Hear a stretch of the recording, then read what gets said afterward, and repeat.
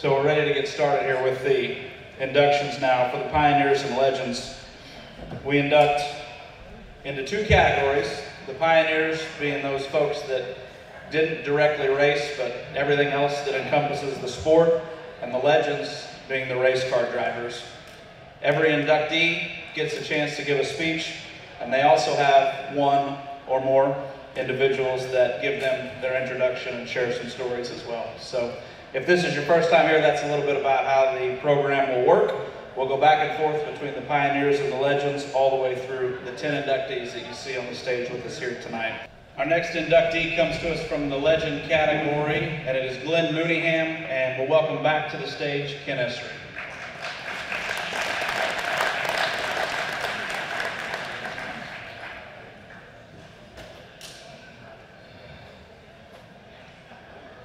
Well, tonight it's Glen's time to be in the spotlight.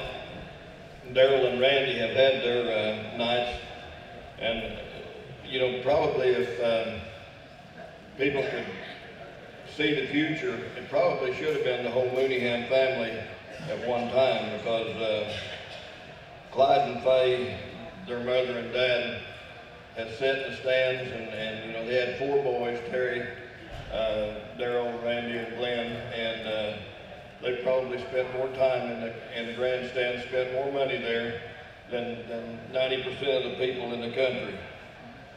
Great people. I mean, Clyde, I've never heard him say anything bad about any driver out there, no matter what happened. And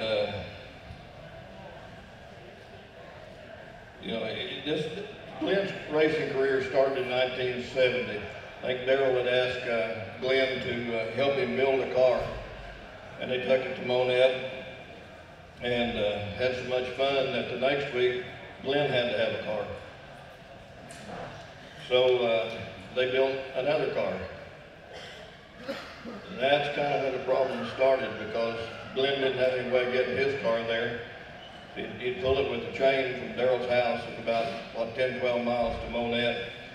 If he had somebody to pull him, he'd pull it with a chain. If not, Darrell worked at Anderson Motor Company, and he would use Anderson's wrecker and tow his and push Glen's.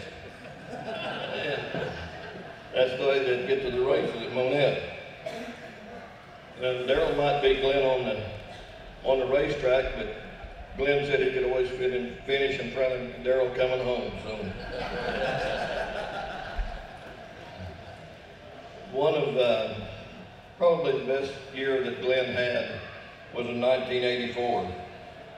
He was running the sportsman class, and this was a tough class back then. At Monette and Bolivar, he won 24 features, as well as the FINA Missouri Dirt Track Championship and the 4-state. One long-time friend, Larry Caldwell, had a station in Republic, and they came to my shop about, I think it's probably around 3 or 4 o'clock, and they was hunting some used bearings to build a motor. They decided they wanted to race that night, and they took 3 or 4 motors, tried to build a motor, and the pistons and rods didn't match. The bearings were used, probably the head gaskets were used. Now this is 3 or 4 o'clock, and they're going to race Bolivar that night. And they're go back to Larry's station, they take all these parts, they put it together with an impact wrench. They don't take torque anything, they don't check clearances, and they get the Bolivar in time for the feature. And he wins it, so. I think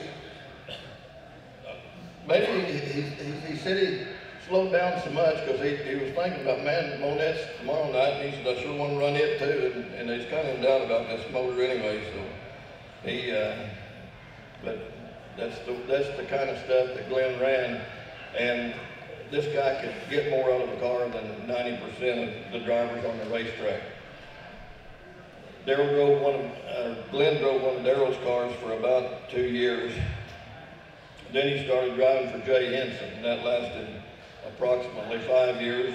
And one thing about Glen, his family came first. If there's ball games, if anything going on, Glen would be there before he would go to races. And he drove for Jay about 5 years. Jay bought a car from Larry Phillips, and Larry told him, said, Jay, said, this car's not any good. And but he bought it. So I guess he didn't tell Glen about it because they put the motor in the car and went to Lebanon. And Glen passes Larry on the outside and finishes in front of him in that car the first night. And Larry's over there wanting to know what they done to it. Glen said they didn't do anything except put the motor in it. They didn't have time to do anything else. So, but you know, Glen, like I said, Glen could get the most of any car that anyone could on the racetrack. In fact, Glen he'll take advantage of you on the racetrack too. I mean, if you make a mistake, because I was leading the race at Monette one night, and I'm colorblind. They threw the yellow flag, or they threw the white flag. I thought it was the yellow flag. I was leading the race, going down the back stretch. I slowed down because you race for the yellow flag. Glen flies by me. I think Johnny Bone passes me then. Glen goes, and I look up, and the green light is still on in the corner. And Glen took advantage of me and won the race. He could at least, pull up and say, go on, but he didn't.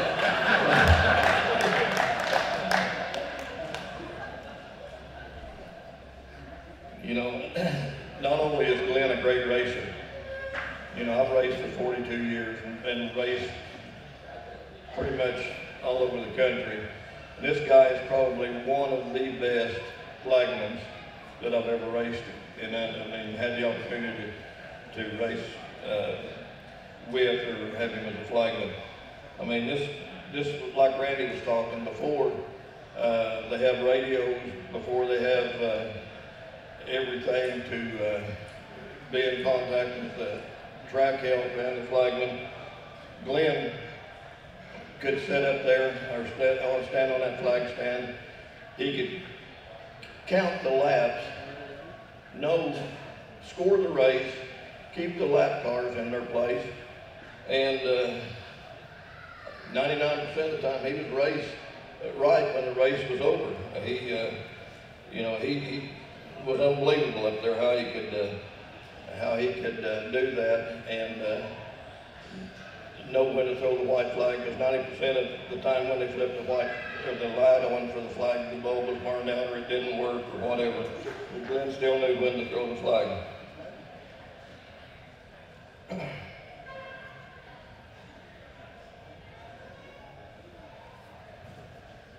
Well, Glen is well deserved of this honor, and he also needs to be rewarded as a great family man. His wife of 50 years, Lynn, has taken care of the kids, supported him in his racing, and this day and time, a marriage that's lasted 50 years, he's got to be doing something right. So, Glen, you're a great dad, a great granddad, because Glen brings me some, comes out and talks once in a while and talks about his grandkids playing ball, got a granddaughter that pole vaults that's just absolutely great, and him and Lynn will go all over the country to watch his grandkids. And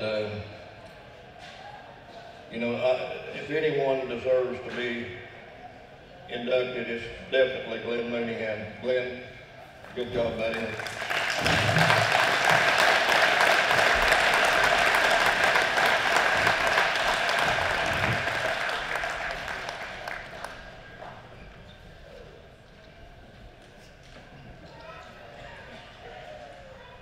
Well, as my wife and kids know, I don't like to get in front of people, but I'll do my best. First, I'd like to congratulate all the inductees tonight into the Racers Hall of Fame. Some of them I've known for quite a while, and they're all good people. I'd like to thank my wife for supporting me and my kids, doing what I like to do. I'd like to thank Kenny for the introduction. Me and Kenny go way back. We've had a lot of fun times racing together. On and off the track, we've had a lot of good times. The only thing I got to say, if you ever went to Kenny's shop when they worked out of the chicken house, was don't walk in the door with your hands out, because if they had a torch in their hand, if there's a nut or a bolt or something on the floor, they'd heat it up, and about the time you get in, they'd throw it at you and holler, catch. And what do? You catch it. Don't take you long to find out. And I'd also like to thank Kenny for that one night at Monette. He was leading the feature. I was running second, doing all I could do to stay in second. And Johnny Bones behind me, and the white flag comes out. And Kenny, he slows down when we go by the flag stand. And I thought, what's he doing? Has he had trouble? And when we go around number 2, I looked across, looked behind me, and Johnny Bones went by him, and then Kenny picked it up. But I won the race, and Kenny got third. Thank you for that one, Kenny. And then I'd like to thank my oldest brother, Darrell. He called me one night when we first started, when he was going to get started. He said they started a new class at the Monette called the Hobby Stock class. He said, help me weld the roll bars in. So we welded them in his car. And went to Monette that Sunday night and raced. And it looked fun, so I found a car. I give $65 for it. Knocked the windows out, welded roll bars in it, but then I didn't have no way to get to the racetrack Sunday night. So that first night, I had a cousin, Ray Dean, in Mooneyham, and I said, Dean, you're elected. And he said, what? And I said, jump in. We're going to the races. And he said, what are we doing? And I said, you're driving that right there. I'm pulling you. So we go to the races, and we come back, and a couple weeks later, I didn't have nobody to go with me, and I'm down there at Verona where Darrell lived, and he says, how you gonna get your car there? And I said, I guess I won't go. He said, no, you get in that car and you take out down the road. And he said, when I bump you twice, you take it out of gear, shut the key off. And he said, you drive. And so I did. And so when the race was over, we headed home. He said, now whatever you do, you make sure you hang over halfway on the right so I can see you going down the road. And we did that several times going to the races, because like I said, I didn't have anything to race, let alone something to pull the car with. But I went racing anyway. And then Darrell, he decided he wanted to promote, and he promoted Monette and Fayetteville, Arkansas, and he got me to flag for him. He said, you're going to flag. And so I said, all right. So I flagged for a couple of years there, and then I went back to racing. And this time I went back with, I drove the car for Darrell for a couple of years. Then I went back and got my own car. And a good friend of mine, Larry Caldwell, he come in partnerships with me, and we partnered up. And he was a good wrench man. And hey, we build engines cheaper than anybody else. We'd slam them together, go out there and take a 2-boat main where everybody else was running 4 boats, balance the engines. We was running mismatched rods, pistons. It didn't matter anything where we'd get the car to run, we would go run. And Larry was a great man to help me, and he's one reason why I had a lot of success, and he was a good mechanic and wrench man for me. And then we run for several years, and we both run out of money, and so I started, Jay Henson asked me if I'd drive for him, and I started driving for Jay, and we had a car, and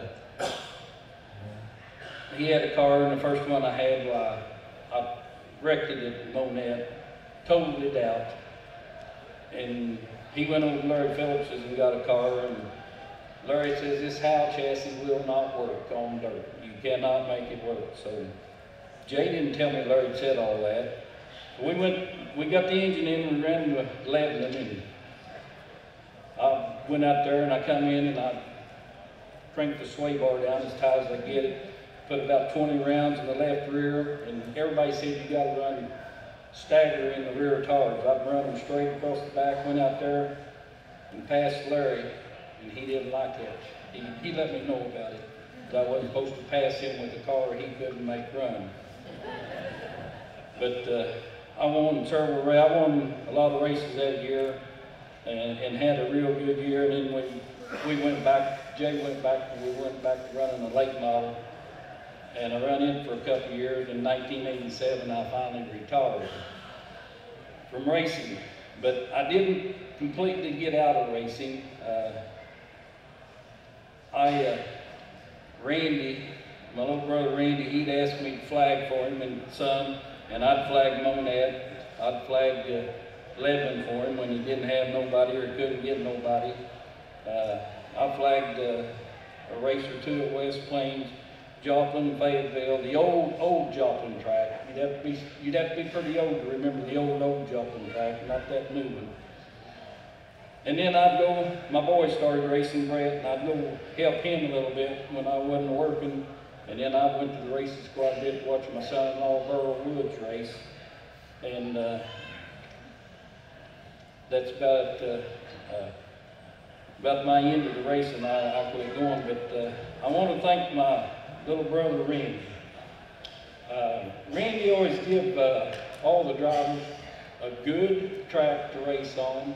He was always honest with us, and he always paid good. And I just want to thank him, and I want to make sure that I thank Larry and Ray Dean for helping me all them years, and my entire family, and my parents who supported us boys that was racing. Our mom and dads always supported us. And finally, I'd like to thank all the fans that used to come to the races and still goes to the races. I had a blast, and it was a great ride. Thank you.